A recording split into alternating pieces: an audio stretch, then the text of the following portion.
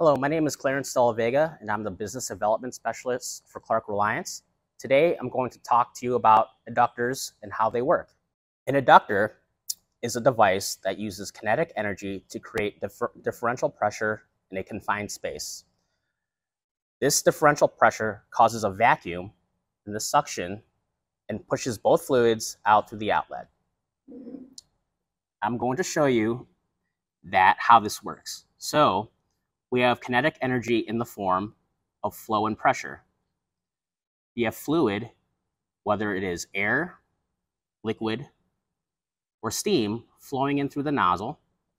And because it is at a different pressure and flow rate, it causes a pressure differential in this cavity here, also known as the Bernoulli principle.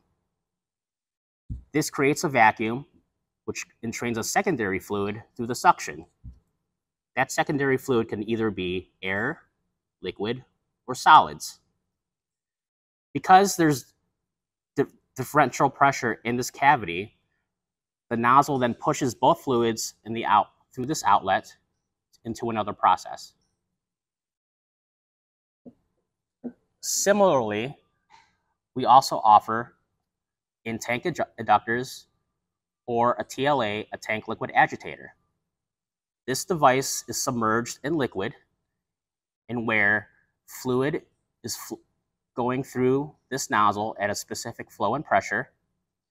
And because this device is submerged in liquid under atmospheric conditions, there is a pressure differential in this cavity here, causing entrainment and suction through this area. As both fluids go through the nozzle and entrain through this cavity, it pushes fluid out through this opening. The ratio is for every gallon pumped through this nozzle, 4 gallons are entrained, and 5 gallons come out through that nozzle, also known as a pump amplification device.